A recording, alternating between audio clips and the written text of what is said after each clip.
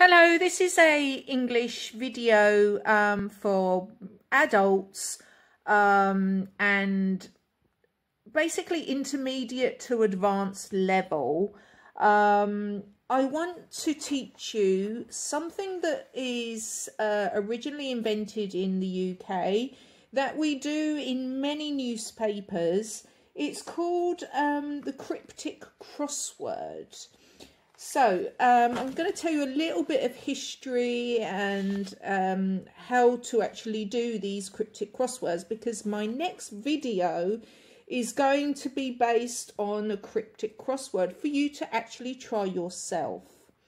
It's going to be a 3-part video. The first part is going to be basically vocabulary for beginners. Then the second part will be elementary to intermediate level to make a puzzle, like a brain teaser.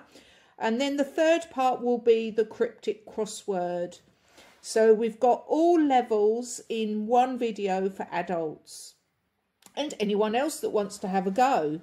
So basically, the cryptic clue was originally invented by Edward Powys Mathers, who was born in Forest Hill in London. Now, he was a translator, he was a poet, and invented the cryptic clue. So, what is a cryptic clue? So, it originally all started in 1923 when he invented his first cryptic crossword, and he didn't want it to just be words with definitions and meanings. He wanted to make more difficult crosswords, so words that also gave come across as an anagram, came as a classic allusion, perhaps incomplete quotations, maybe a synonym, maybe a connector, some sort of grammatical word, or any other references that you can assign to words. So basically, the first cryptic crossword appeared in the Sunday and Daily Express newspapers from the year 1924. And then later, the Daily Telegraph took it on, and that was in 1925, and the Manchester Guardian in 1929. And then following on, the Times, the official Times in England, from 1930. So the cryptic crossword is a set of questions, clues that play tricks with the person that's actually doing the crossword. Now, a person that completes a cryptic crossword is called a setter. Setter, S-E-T-T-E-R. A phrase that you could say that's very typical in England. You need not mean what you say, but you must say what you mean. This is a typical phrase that's put with cryptic crosswords as an advertisement. And basically, it's because there are many ways of coming to the solution, not just by a basic definition and meaning. Or another way of expressing this phrase is basically, don't lie, always tell the truth, which some of the clues do. So it tries to mislead the setter by using word forms which are understood in more than one way. And it's the setter's fault if one gets it the wrong way rather than the right way. Or, in other words, the wrong end of the stick.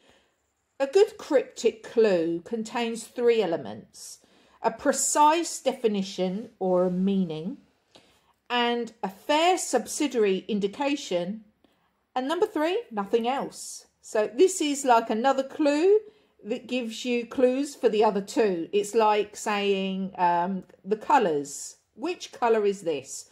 Blue, green, red, or none of the above. It's like giving trying to mislead the setter. Okay, so the first element is the precise definition. So the cryptic clue leads its answer as long as it is read in the right way.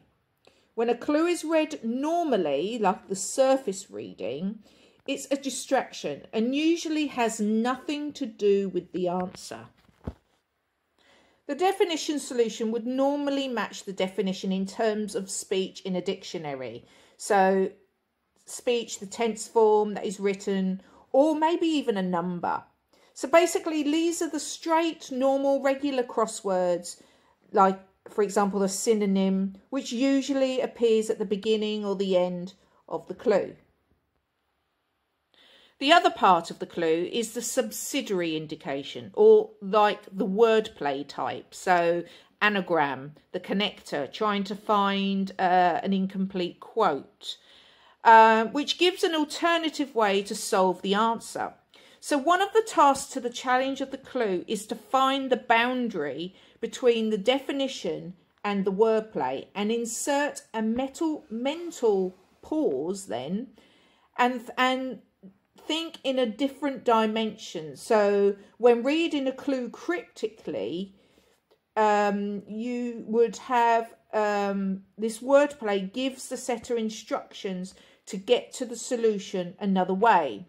So sometimes two parts of the clue are linked with a link word or a phrase, like, for example, the words from, gives, or could be. Quite often a typical clue describes its solution in detail, and often more than once when it's been determined. So the clue is like self-checking.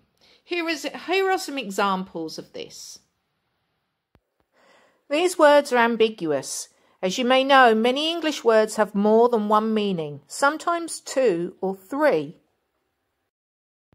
Bloomer often means a flower, a thing that flowers in the springtime. Flower often means a river, a thing that flows like water down a mountain. Lead is the metal, lead is the electric cable with plug, or the verb to lead the way. Novel is a book or something new, or it could be that the word novel itself is an anagram. Permit is the noun, a licence, like a driving licence, and permit is the verb to allow. To show you an actual cryptic clue from a crossword, here is an example. So taken from the Guardian newspaper 2002, the clue is 15D, very sad unfinished story about rising smoke. Clue 1, very sad, is the definition meaning of the answer. Clue 2, unfinished story is a tale. Tale with one letter missing, i.e. unfinished, is less the E. Clue 3, rising smoke. Smoke is a noun and an object to smoke is a cigar, but the word rising, meaning to go up or vertical, gives a clue to go the opposite way, backwards, therefore ragic. Clue 4, about, means the letters tal should surround the word ragic, therefore the word is tragical. Clue 5 is 8, and it's the number of letters in the answer, tragical.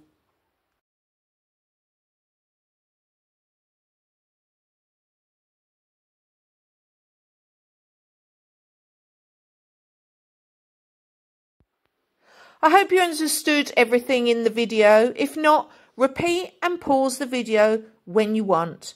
Any questions, please type them in the comments below. Thanks for watching. Bye for now.